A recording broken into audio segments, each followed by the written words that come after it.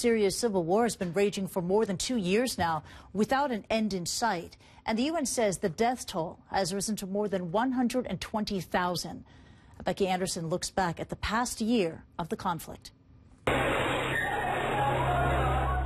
2013 saw Syria reach more staggering depths. In August, the world awoke to shocking eyewitness videos and reports of a devastating chemical attack on the outskirts of Damascus. Eyewitness videos like these ramped up international pressure. Any use of chemical weapons, anywhere, by anybody, under any circumstances, would violate international law. UN weapons inspectors later found, quote, overwhelming and indisputable evidence that the nerve gas sarin was used on a large scale. But the report did not determine who committed the attack. The US announced that its own intelligence showed with high confidence that the chemical weapons were launched by the Assad regime, fueling a push for military intervention with or without a UN resolution. Our military has positioned assets in the region. The chairman of the Joint Chiefs has informed me that we are prepared to strike whenever we choose. We're finished. But before the US took action, a breakthrough, as Russia brokered a deal in which Syria agreed to have its chemical weapons dismantled. Also in 2013, the UN says the documented death toll reached more than 125,000 people since the conflict began more than 2.5 years ago. Another devastating milestone this year.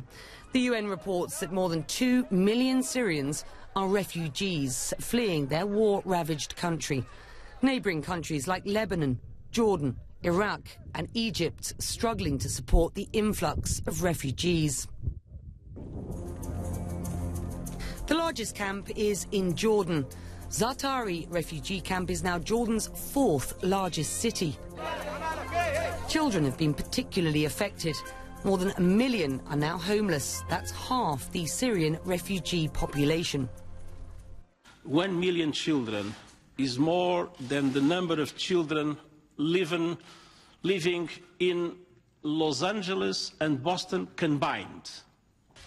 Can you imagine Boston and Los Angeles without children?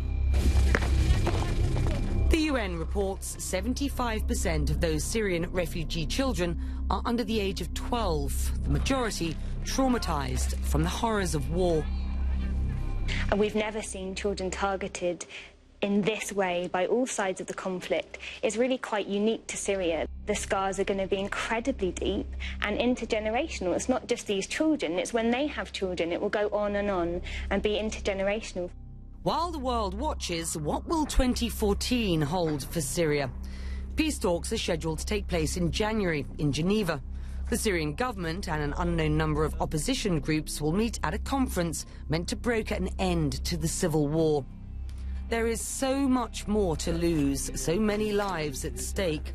The United Nations predicts that without a resolution, the escalating war will force almost a quarter of all Syrians to flee their country by this time next year.